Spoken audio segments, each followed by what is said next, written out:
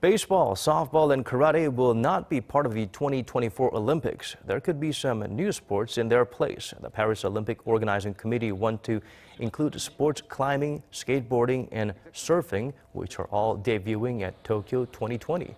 They also want to add breakdancing to the list of events for the Paris Games. The committee believes the event is a popular sport with a great number of participants. The IOC will hold an executive committee meeting next month to discuss the proposals.